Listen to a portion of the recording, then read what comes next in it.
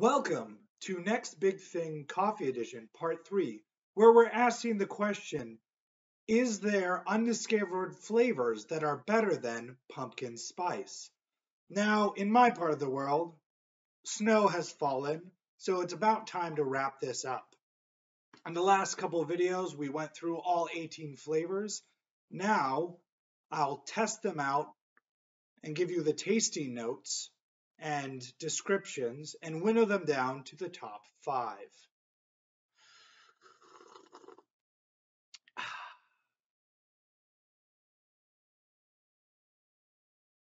Here are all the flavors in their breathtaking overview.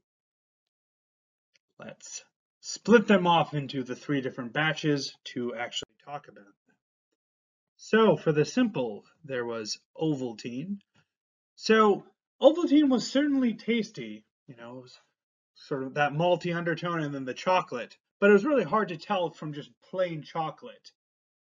Because the malt flavor is a bit subtle, but it was my wife's favorite, so I will give this pretty high ranking here.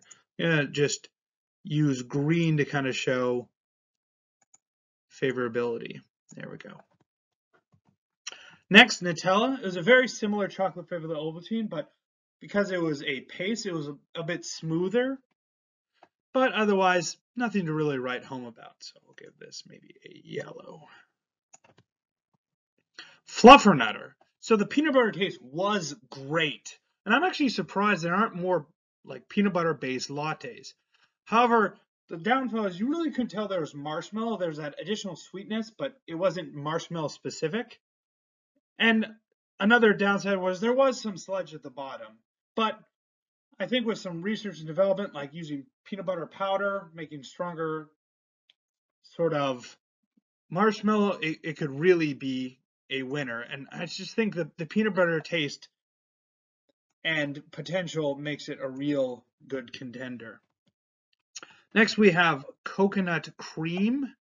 This one did not really work because how I did it, I used that extract. You really couldn't get enough coconut flavor without the alcohol sort of overpowering, since it was the extract was a alcohol solution.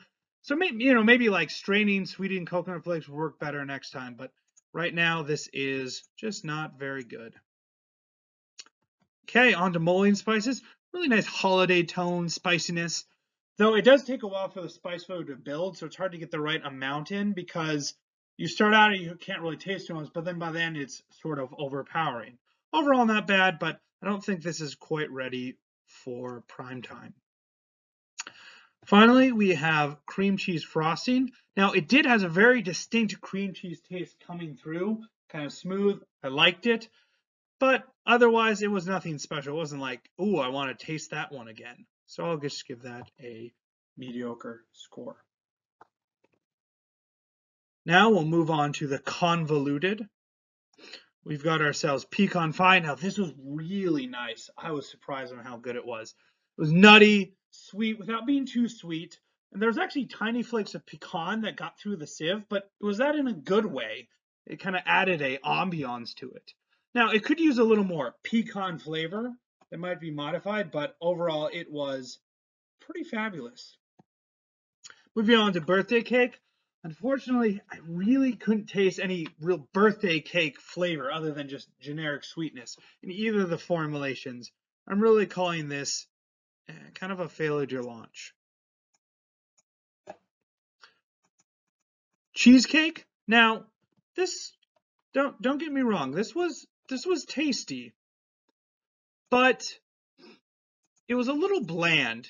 Cheesecake is a bit too subtle of a flavor to really compete with coffee when the coffee is the dominant thing, as opposed to like coffee cheesecake, which is amazing.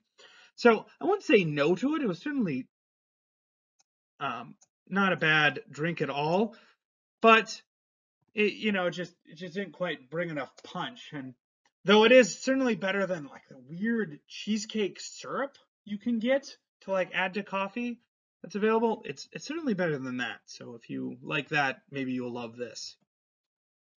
Okay, we'll move on to tiramisu. So tiramisu was okay. The mascarpone brought a lot of smoothness to it, which is nice, but then the rum it was either overpowering if you put too much or too subtle, so it was hard to get a nice balance. Maybe some R&D because it had a lot of different flavors trying to balance. You could maybe improve ratios and make it even better for prime time because wow, it has a great marketing potential. Because I just think of tiramisu latte. It sounds like it would taste amazing. Fortunately, it's good, but it's not competition worthy. Okay, we're gonna get into maraschino cherry here. So maraschino cherry, the flavor really comes through. Not just cherry, but that undeniable maraschino cherry flavor. I don't know what it is of that syrup, maybe the corn syrup or like the whatever dye makes the red coloring. It just worked. And it was above and beyond any of the other sort of cherry-esque lattes I've had. Finally, we've got chocolate banana pudding. It was actually pretty good notes coming through clearly of banana and chocolate. Though the actual taste, it's just so-so. It's not amazing.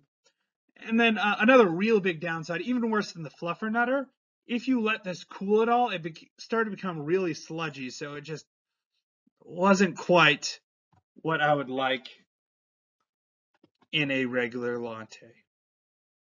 Okay, finally, we are at the out there. So get ready for some bad reviews and some actually surprisingly good reviews. So for Turkish Delight, really bad, just really bad. I mean, I couldn't even finish it because there was that issue with too much salt. But even besides that, setting that aside, the flavor just wasn't great. This would definitely need to be tweaked a lot. In fact, I really think switching from date to like a pistachio-based Turkish Delight will be something to really redeem this idea. So maybe we'll do that in the future. Okay, fruited cereal. What can I say? It was amazing. It was like mixing your leftover milk after Fruit Loops into your coffee, which is pretty much exactly what I did. Super surprising, super distinct, and my personal favorite. So then, now we have cola. It was also pretty darn bad.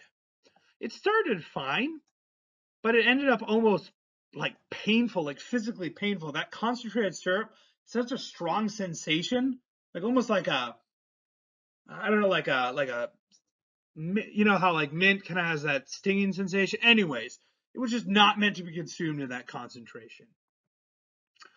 Then we have citron. It's actually really distinct as well. Citron's flavor by itself is sort of like a mix between actual like citrus juice, like lemon, lime, grape, but not quite that, and then like citrus zest, sort of that waxy peel. So it was pretty good and interesting, but taste wise in a latte itself, not amazing. It was fine. I probably want to put in more like a biscotti to dip in my coffee than my coffee itself. Okay, going to mesquite molasses. This was also just terribly bad. I could not finish this one either. The liquid smoke was just too strong and too weird, and it overpowered everything. Now, maybe toning down the liquid smoke a lot would make it more palatable, but I just really don't think this is salvageable. Finally, we have everything bagel. Shockingly, not nearly as bad as I thought it would be. Like, I can't call it good, but it was ingestible. And while I probably wouldn't make it again, the experience of a zesty, like slightly savory, everything bagel flavored latte was unique. And I learned a lot about who I am and the universe by staring into the depths of that everything bagel latte. So those were my tasting notes. Given that information, my top 5 to bring to the full panel judges was Ovaltine, pecan pie, fluffernutter, maraschino cherry, and fruity cereal.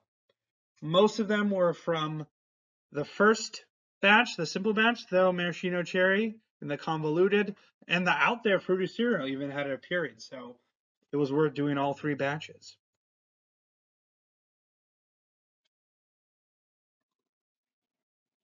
Now that we've winnowed down our top 5 finalist flavors, I brought them in front of 6 judges. Myself, as one of the judges, and 5 other people. We tasted each of them and compared them with a rough score to pumpkin spice. So let's see how that turned out. So, getting into the judging, this is the raw data of the judges. We had judges 1 through 6, and they were scoring 1 through 10, with the pumpkin spice sort of being the control we're comparing against. Now, one thing to note, some judges sort of did a range, so we'll have to get the mean of that later. And then one judge was actually possibly allergic to pecan, so he refrained from judging, so we only had 5 points for that. Now, translating that into an average across all of them gives us this data here. We see pumpkin spice average a 5.5 out of 10. See here that actually, other than maraschino cherry, which did very poorly, unfortunately, even though I was sort of rooting for it, all these other ones did quite a bit better, or did better. Flavonoid only did minimally better, but fruity cereal, pecan pie, and Ovaltine did at least a couple points higher. Then, just for fun, I ran a few statistics. Don't worry, it won't be too painful. This graph just shows a range of scores across the judges. So this is pumpkin spice there. We can see here fruity cereal, Ovaltine, and pecan pie had higher overall mean score showed by this bar here. And then I did run an ANOVA, even though some of the assumptions weren't made, but I'm going to wave my hands at that. Anyways, it was significant, which means at least one group was different from the other, hopefully pumpkin spice against some of the other ones. But then when I ran some post hoc tests, looks like while fruity cereal, Ovaltine, and pecan pie were preferred over pumpkin spice, we had too few samples to definitively say it's statistically significant. But that being said, looks like Ovaltine, pecan pie, and fruity cereal were better, at least marginally, than pumpkin spice. So pecan pie, Ovaltine, and fruity cereal all tested really well. They did better than pumpkin spice in our small sample size. Now this is very small. I would consider this a pilot study. It gives us enough information to move it on to the next steps if we wanted to. But however, I'm going to at this point have to exclude Ovaltine because while it was tasty, it had just a pretty general chocolatey kind of flavor. So I don't think it's distinct enough to really go against and contrast pumpkin spice. So with that, I give you 2 finalists for our potential next big things. First is pecan pie for the fall and winter seasons. It's nutty, it's sugary, it's reminiscent of Thanksgiving or Christmas. So that is 1. The second one, kind of a dark horse, a little crazy, my personal favorite was fruity cereal. Now that's not really a fall or winter thing, so I'm going to cue it in for a spring or summer seasonal latte flavor. So there we go. Hope you had a lot of fun. Maybe try some of these. Maybe next year I will try another batch to see if we can find even more strange and wondrous lattes. I've already got a delightful list building. So with that, thanks for joining again, and brace yourselves for awesome.